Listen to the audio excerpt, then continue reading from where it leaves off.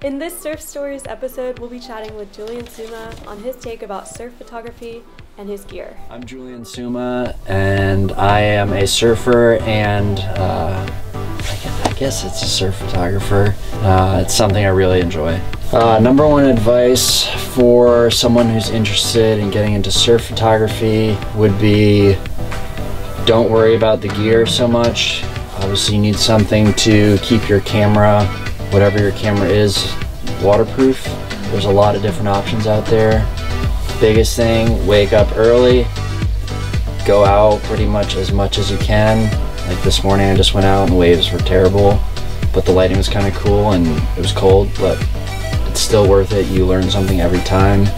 Just get a camera, it doesn't matter, it doesn't have to be the newest one. I shoot with a kind of old camera now, 6D, the original one, and I still have a great time every time I go out. So just get out a lot and shoot as much as possible. What makes me different? I think what really inspires me to continue to pursue photography and not feel like I'm just copying other people's images is honestly who I'm shooting or where I'm shooting. Generally it's close friends of mine or locations that I am have a personal attachment to. I haven't honestly done a lot of just travel surf photography. It's usually been where I've been living and surfing, so it has a little bit more of a personal attachment.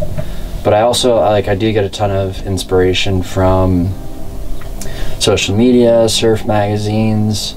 I get a lot of ideas. It's honestly you can kind of tweak to make more personal for what you want to do. But it is also fun to try to recreate images that you've seen. Yeah, figuring out what techniques they use, what technical settings they had, and then what conditions they were in, and how they got into a certain position to line up a shot. So I guess it is.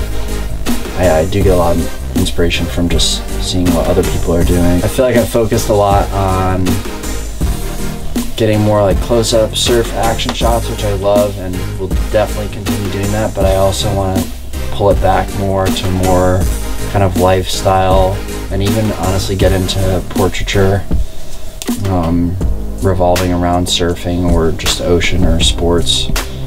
Just something personally that I want to pursue and kind of take that new challenge on. So for kind of spilling beans on locations, it's definitely a delicate subject. I found that I feel way more comfortable sharing my images, especially if they're kind of unique locations, to just not put the actual location, and people still enjoy the image, but they don't, it's not going to attract unnecessary traffic to a certain location. So I've been doing photography for a long time, at least I think since I was 12 or 13.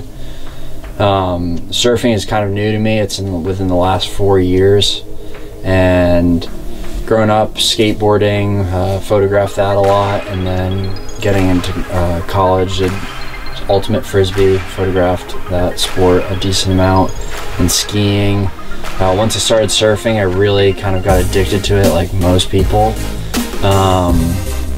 and I found that I really wanted to start photographing it.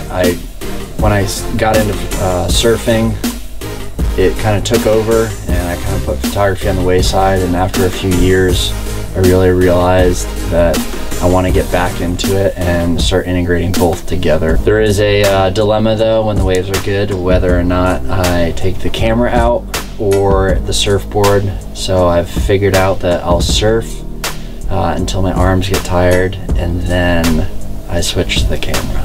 Yeah, for lighting and shooting in the mornings and evenings, that's when I typically find it. It's also when the wave conditions are generally the cleanest, with the winds behaving. For lighting wise, I think I enjoy shooting at those hours for the coloring. The colors are often more pastel, especially in the cold, in the winter months.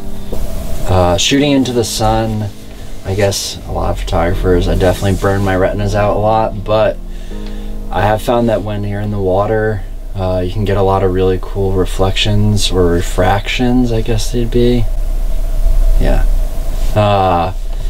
With just like the sunlight coming through the water, it'll like create these weird hexagon shaped things, and I found that you can get some really neat images, especially shooting through waves into the camera I'm shooting on today or every day is a Canon 6D.